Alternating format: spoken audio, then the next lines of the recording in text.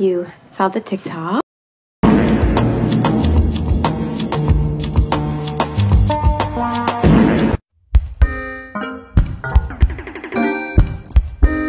Hey, my name is Ellen Fox. Welcome to my channel, and today we're going to be talking about Emily and Potty because it actually got better.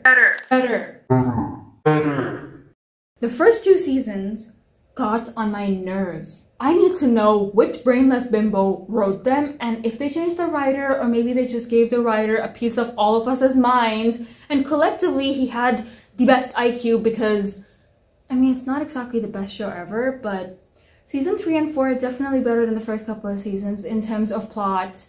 Not in terms of everything else, but in terms of plot, they have definitely leveled up. So I watched the Season 3 because I hadn't before. When Season 4 came out, I was like, oh, I never watched Season 3. So I went ahead, watched Season 3, and then I watched Season 4. And now I sit in front of you to talk about it. And let's get into it because I have the habit of yapping, so let's just get into it. Outdoor campaign launched today in Paris, New York and Seoul. C'est magnifique. Et comment tu vas l'appeler? Crystal Heart. We will call it the Featherington Blue. How original. No help from the government? What is this, America? Dee, can you start tonight? I have plans with Nicola tonight. Why don't you ask him for the money? So we're going to completely skip the conversation about how you're dating Nicola now and how his suspicions this entire time were correct. What the hell, Cooper? And when were you going to tell me that my face is plastered all over the city? Looking at you like you're not about to ruin my life. And I know that you're upset, but can we please just talk about what happened? If I was in her place, I would have literally stood up right there and then and told everybody that Camille was cheating. Because what the hell do you mean? You don't love your fiancé, you love somebody else, you were cheating, and you're breaking off this wedding, and you're gonna throw me under the bus? He made a few rude comments about what you wore at the cadeau launch party, and I just didn't want that to happen again. But in the future, I'll wear whatever the fuck I want. I think about that a lot because, no offense, most men do not have a fashion sense. And also, no offense to Mindy, it was not the fact that you were half naked, that was just a horrendous dress. So I think about that a lot. What if my husband wants to dress like a freaking homeless man and wants to walk around like a freaking joke? And if I mention it, and if I'm like, you know, babe, try dressing up a little more sophisticated. Like, I don't want to walk around with that. And he's like, oh my God, you don't love me for who I am. How do you talk to a grown adult and tell them to act like a fucking adult, that is? You do not want me to stay with this much rage and free alcohol. I don't know if the problem is with Ashley Park, the writers, or the directors. I don't know whose fault it is. You know how there is this whole drama going on about Blake Lively and how she has no range and she only acts as herself in every film? I fear that may be Ashley Park. I'm sorry, I don't know. I haven't seen all of her projects and I'm trying to understand, but I'm really not understanding because it's a train wreck. Honestly, Emily in Paris is one of those dumpster fires where you don't know what is really igniting the fire. Is it the director, is it the writer, or is it the actor herself? Because if Mindy's entire role was just being Emily's best friend, then Ashley Park is doing a great job. She is doing the most excellent job. She's wonderful at that. You should not have given her a backstory then. If she was supposed to be just this, you should not have given her a backstory because we know it and it's constantly mentioned that she's a billionaire and she is Chinese. But the girl does not act like it. In all 4 seasons, there has not been a split second. Not a split second where she has acted Chinese or like a billionaire. Not a split second. It's insane. 4 seasons and not a split second. See, that wasn't romance, that was just heartbreak. And now look at me and this opportunity. Oh my God, should I get one of those? Like, I already have the Z Flip and I'm recording on it right now, so I can't show it to you, but I'm so freaking dramatic when it comes to ending my calls because I'm like, choop. Imagine I get one of these bracelet thingies as well because then I'll be like, choop and drop. Choop. You matter to me more than him or this. Oh my... Pick whatever you like. And you deserve this. Apology accepted. I'm sorry, I am so over this because there is literally zero chemistry. And why is she giggling like a peasant? She is literally a billionaire herself, so it doesn't make sense for her to be so excited over some clothes. Like, that has been the problem with this show since season 1. All these characters are walking around in thousands of dollars worth of clothes, and we're like, how can they afford it? How can they afford all these designer clothes? So then they gave us a reason. Emily works for like a marketing firm, so she might be getting a lot of free clothes. And Mindy is a billionaire. But then they specify, and they don't show us any scenes where Emily might be receiving clothes from any brands, and Mindy is completely cut off from her father. Her billionaire father is not giving her a single penny. She's literally busking on the streets. So how is she affording all these clothes? It doesn't make any sense. Like, if they had gone with a different approach where Mindy had been completely cut off from her father for a couple of years, and the girl is living on the streets, she's been going to TJ Maxx, she's going to Goodwill, that's where she's getting her clothes, it would have made sense that after all these years, she's finally seeing those designer clothes again, and she's like, oh my god, my billionaire boyfriend. I'm so happy to have clothes again. It doesn't make sense that she's giggling over Valentino and Gucci. She's supposed to be a Chinese billionaire. They have their own fucking brands. Billionaires don't even wear Gucci and Christian Louboutins. They have their own brands that people like you and me don't even know about. Why is she giggling over some freaking Versace clothes? Another big problem with this whole thing is that Mindy and Nicola have no chemistry.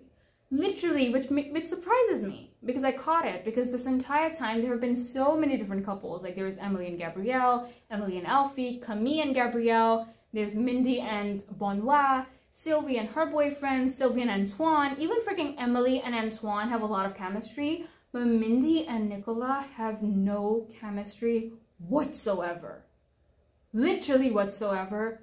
They have no chemistry. And I don't know, the way Mindy kisses him is just weird. I don't know. Like, the way, like, she's been kissing Benoit this whole time. So it's not the fact that Ashley Park is a weird kisser. She's a great kisser. I don't know, I've never kissed her, but like, visually speaking.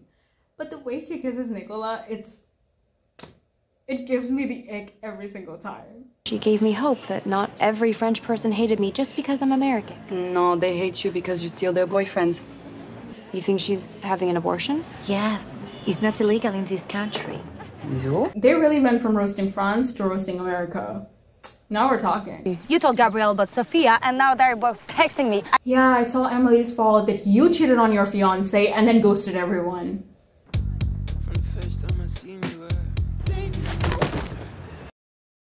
I had to buy enough for free. Well, 4. You're having twins? God, no. I was counting Sophia. And now that I'm not with either of them, I'm... You're not with Alfie? Why is he suddenly kind of hot again? What inspired you to create a unisex fragrance? My divorce. David. Sure, yes. Both. I really thought that I could move on from them, but they both mean so much to me for different reasons. I feel like in every love triangle, we always have the question, is it going to be Alfie or Gabrielle? And I have my answer. Emily, being who she is, she makes a lot of mistakes. She makes a lot of them. And she needs someone who actually sticks with her and understands her. And that person is not Alfie.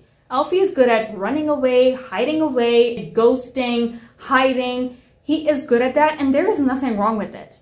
He deserves to have self-respect, and if he respects himself and doesn't want to be with someone like Emily, well and good. But Emily is not going to change. She makes mistakes, and she makes pacts, and she hides things, and she is this chaotic person. And if we have seen one thing in the past 4 seasons, it is that Gabrielle has stuck with her throughout everything. That man has never ghosted her. Even when she has told him to his face, like, I don't want to be with you, he has still been there for her. So, I mean, the showrunners can go ahead and like marry her off to a tree for all they care, because they might just will. But if we look at it realistically, Emily should be with Gabrielle. That and the fact that he's hot.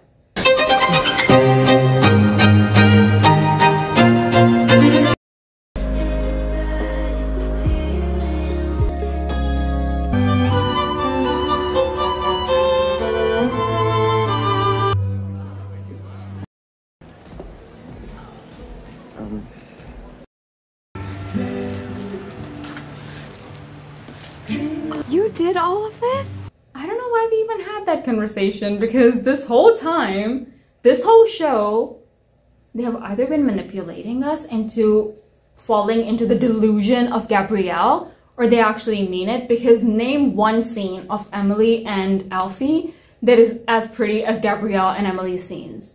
Like, Emily and Gabrielle be going out to the most beautiful, the most aesthetic, the most pretty places. Like, they're going to museums, they're going to Pop It, they're going to Michelin star restaurants, they're going to rooftop Eiffel Tower in the background, sexy nights. They are doing all this beautiful stuff. Alfie and Emily have never done anything like that. Never. So maybe they're trying to make us fall for Gabrielle, the red flag, but I think Gabrielle is it. I think he is it. They put a lot more effort on Gabrielle than they do on Alfie. Can be performing in a club associated with Sylvie. I am not asking you to choose a side. I'm asking you to choose me. You know what?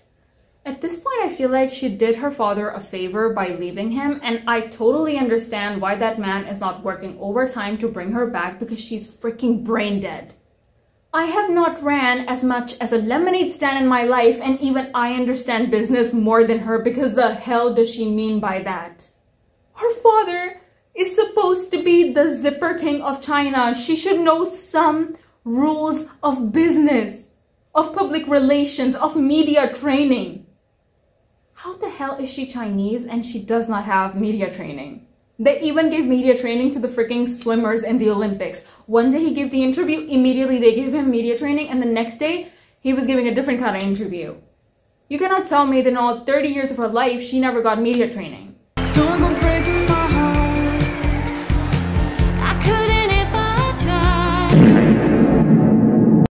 So, I told the Guardian there were 3 people living in your apartment. So did I. It began with a passionate love affair. I'm sorry, I did not expect this video to be a Mindy rant, but I suppose that's what it became, because the hell. So that was it for this video. I guess if you guys enjoyed it, I don't know, I can't even ask you if you enjoyed it or not, because my jaw is hurting from all the yapping and the yelling that I did, so I'm sorry about that. I'm sorry for yelling so much. But yeah, let me know if you agree with me in the comments, and also subscribe, click the notification bell so you'll be notified every time I upload, and also follow me on my Instagram and TikTok. They're both at Olive Fox, and yeah, that is it. I'm the only Olive Fox in this world.